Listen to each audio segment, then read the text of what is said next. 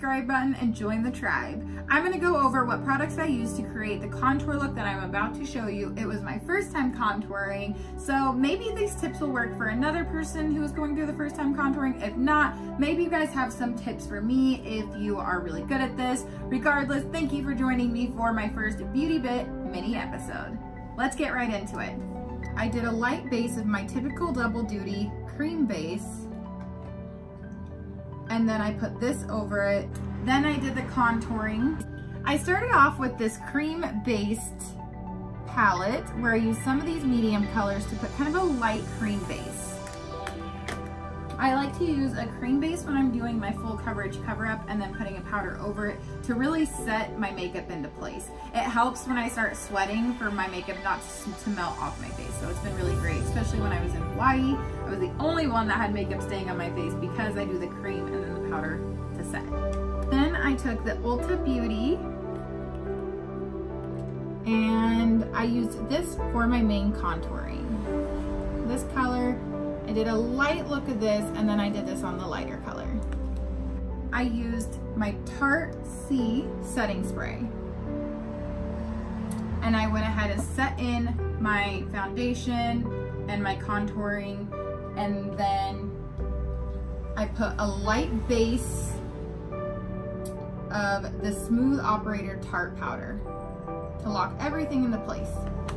Then I used the Sugar blush on the apples of my cheeks. Then I used the Stila eyeliner. I love it because it's a waterline eyeliner and it's a twist up, so it's not hurtful on my eyes and it actually lasts quite a long time. Then I used the Huda Beauty eyeshadow. These are the colors. You can kind of tell the ones I use the most, and I actually used the browner bronzy one with a light layer of the gold. Then I finished off my eyes with a They're Real mascara. I cleaned up the under part of my eye with the Be Bright Illuminator Concealer. I used the Profusion Brows. And then for my lip, I love this color, but I used the Huda Beauty Lip. All right guys, now let me tell you the process of how I use these products to do my contouring look. So every time I've ever tried to contour my face, it's always been like either orangey, it doesn't blend right, or I just don't plain understand the concept of the lines and where they need to go, and then it just looks awful. So this is what I did today.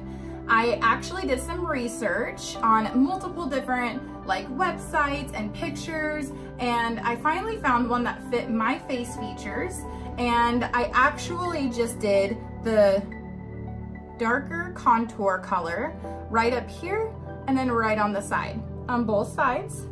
And then I did the darker contour on the side of my nose, on the under parts of my cheekbone, and then down here on the lower part of my chin. And then I took the brighter color and I did it above my eyebrow, below my eyebrow, the bridge of my nose, the upper lip line, the lower lip line, and the upper side of my cheek. That way the color really blended together. Then I took my blender brush and I just dabbed it across so that it actually blended together. And then I used a little bit of my translucent powder to kind of keep it all in place. Then I used the Tarte setting spray to hold it all into place before I even did the rest of my makeup, right? So I did my full coverage, and then after I did the setting spray on the first layer, then I went in and I did my eyeliner, which I used the Stila eyeliner, and then I did the Huda eyeshadow, Huda lip color, and I did an overline, an underline, and then I threw on some mascara and did my brows. The way I do my brows is I just use a pencil to kind of do the outline. I keep it lighter over here in the top part so that it keeps it natural looking, and then I go over it with a powder, a brow powder. And then that's how I actually put this look together today. So let me know what you guys think. Again, this is the first time I've ever contoured my face, so if you guys have any tips, let me know in the comments below. If you do like this look, let me know in the comments below that I'm doing something right. And then stay tuned for Fit Friday, where I'm gonna give you tips on how to avoid shin splints.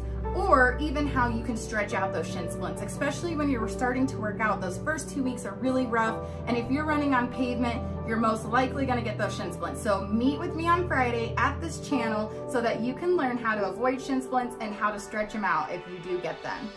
Until then, I will see you guys later. Thanks again for coming back to my channel. Make sure if you like this video or found value in it, you give me a thumbs up, share it out with your family and friends. Make sure you hit that subscribe button, notification bell, and if you turn on that notification bell, comment below so that you can be my next notification shout out. Thanks guys, and I will see you later for another beauty bit.